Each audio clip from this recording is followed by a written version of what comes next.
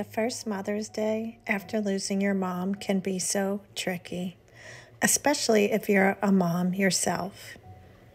I know all too well, and I remember how difficult it was the first Mother's Day after my mom passed away. I was so lost without her and trying to raise my twin boys, one who had recently just been diagnosed with autism. It was only my second time celebrating Mother's Day myself, but it was the first one I was celebrating as a motherless daughter. Hi, if you are new here, my name is Joann. I'm married and I have twin boys. Although a majority of my YouTube channel is cooking, today I wanted to share some ways to help cope and get through Mother's Day if you have recently lost your mom. This video is dedicated to my good friend, Grace. Mother-daughter relationships can be wonderful. They can be complicated, and in some cases, non-existent. But when your mom passes away, it is just super hard to feel like celebrating Mother's Day. My mom passed away in 2013. It's almost 10 years without her being able to celebrate Mother's Day with her. Even though I have two boys of my own and I love to celebrate being their mom, it is sometimes hard not to feel like something is missing. I would love to be celebrating this day with her as well, but over the years, I've learned that there's so many ways I could celebrate my mom and how much she meant to me.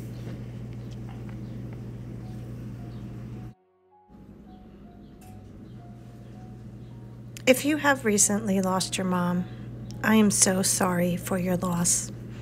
I know exactly how you feel, and I understand that this time of the year is not always happy for everyone. One day at a time is my only advice right now. If you want to cry, cry. If you want to scream, scream. If you don't want to do anything, don't. This is your grief, and you handle it the way you want to.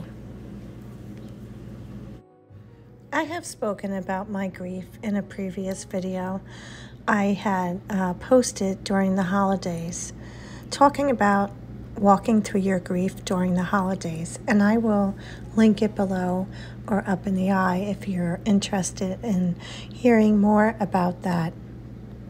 But now I wanted to share some ways that you can get through your Mother's Day without your mom.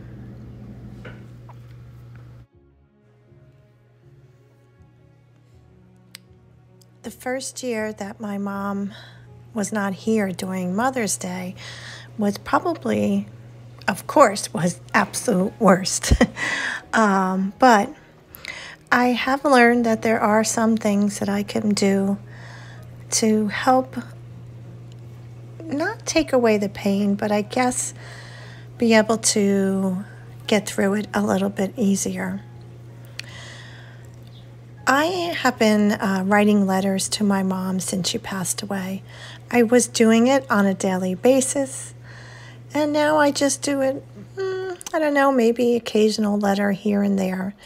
But I can honestly say that sitting down and writing a letter to your mother is kind of therapeutic in a very odd way.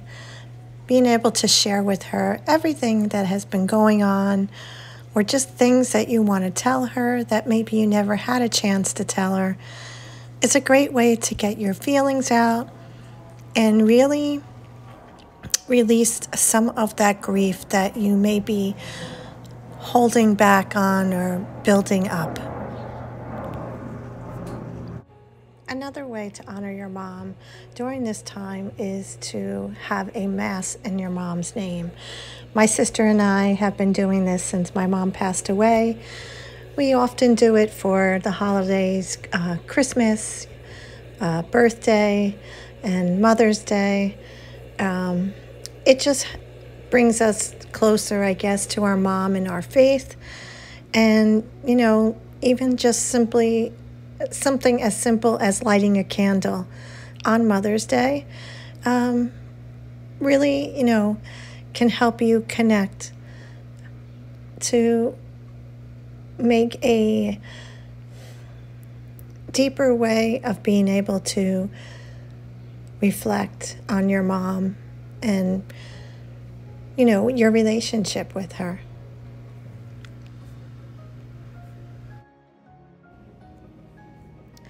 You can also plant maybe her favorite flower in your garden.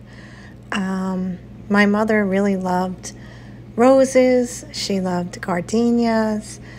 Although she would tell you that she could not take care of plants or flowers at all. She didn't have a green thumb. She really did like flowers. So planting, a little area in maybe your backyard or your front yard, something that she really enjoyed, is a great way of honoring her.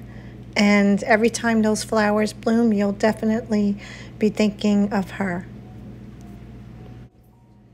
I get that sometimes looking through old pictures or videos can be a little, I don't know, maybe sentimental.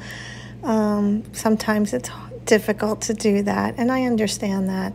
But, sometimes looking through those pictures of happier times or watching, old vacation videos, old holiday videos, they really replace some of the the harder memories. And sometimes it's just such a relief to look at those and know that you had better times, you had great memories. These are all things that you're going to take with you through your life. And, taking time to look through them and remembering everything about your mom. Maybe there's something that she's wearing, and or a piece of jewelry. I don't know, those things to me really are helpful. So I find myself looking at pictures and videos all the time. Another way that me and my sister kind of honor my mom is we had a memory stone placed in our backyards. It's just, I don't know, I think they're called memory stones, but it's just like a stone and it has maybe butterflies or a cardinal and a little saying on there. And we just, place it in an area that we can always see and just remind us that, your mom is always with you. And it's, she's never going to be out of your mind completely, but these little ways help you deal with the sadness that you feel, especially in the first few years. Over the last few years, we've been making new traditions, especially with my children.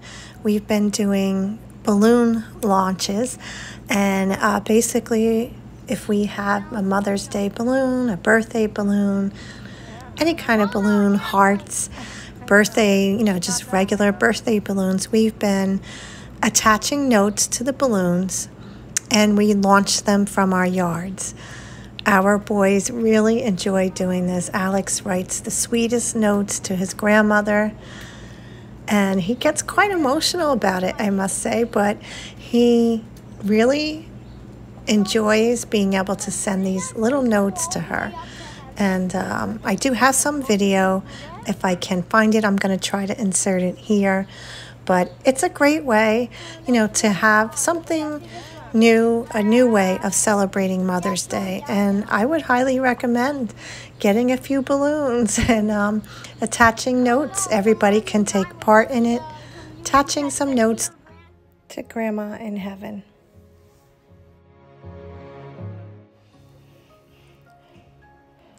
It's very hard when you lose your mom.